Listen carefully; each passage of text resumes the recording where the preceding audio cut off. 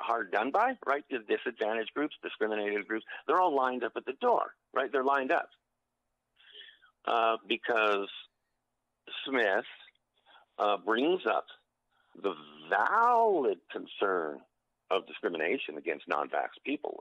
No one's talked about that. You mean you can get fired from a job? Sure. You mean you can be 30 years in the military and get kicked out? Sure. You mean my kid can't go to school? Sure, no problem. They don't want to be questioned on that stuff, Mike. But here we go. Daniel Smith, the next she apologizes, and then everyone's lined up to claim victory of who's the most discriminated against, right? The victim mentality, right? Yeah. And I'm sitting saying, well, wait a minute. I'm going to take a step back here. Are you guys telling me that let's start with vax discrimination, which there was? Smith made an error in her talking points, but that's another story. But the vax discrimination was valid. Indigenous groups is valid. Blacks valid. Muslims valid. Everything valid, valid. Irish, 200 years ago, the Irish were slaves. I mean, a lot of valid stuff. But you're telling me you're lined up, and you're pissed off at Daniel Smith for claiming that they're a little more victimized than you are. I'm sitting saying, well, sure. Well, Canada's sure discriminated against a bunch of peeps here, haven't they? You got these groups. I thought Canada was nice. You got these groups lined up at the door telling how trash their lives have been under Canada. I'm saying, well, Canada's sure been cruel to its people if I'm to believe them, right? Like across the board. In the end, it still comes down to the same conclusion, and that's Alberta 51.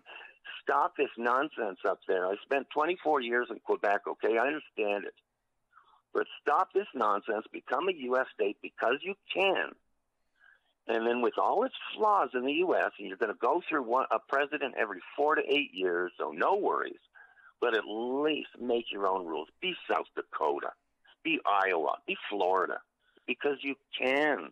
You can have nice things. You deserve nice things, and you don't need to say you're sorry for anything, Mike.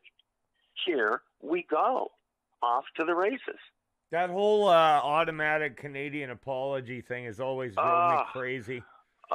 And it's a joke.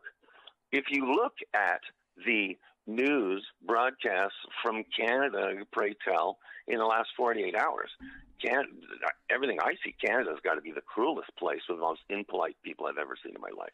Oh, you know what? 100%. I've had people, I've talked about this with people before. That whole Canadians are nicer than everybody else thing, that is nothing but a marketing campaign. That's all it is. And I'll tell you what else. It's a marketing campaign aimed at Canadians. And they believe it. They believe it. If I go anywhere in the world, I could go to Iran with a Canadian flag on my backpack, and they'll all love me, and they'll all write me a check as soon as I walk in the door because I'm perfect and so much better than everybody else. I have spoken to so many people that have talked about the contrast between that Canadian nose in the air, I'm nicer than everybody, as opposed to Southern hospitality, and the two don't even come close. I was talking to we had to get some web help done with GoDaddy was our old web provider for the Americanuck I got talking to one of their guys down there, and he was telling me that he could always tell who the Canadians were when he was working at a resort in Palm Springs because they would sit there and backstab each other while discussing how nice they were at the same time. He said it was the most hypocritical thing, and it always made him throw up in his mouth a little bit, but they would do it right out in the open.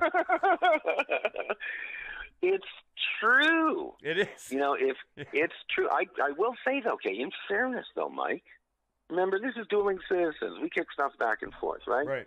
We're you and I are the grown-ups in the room, and even though we're a different generation, man. But here you go. I really have been exploring this Canadian versus American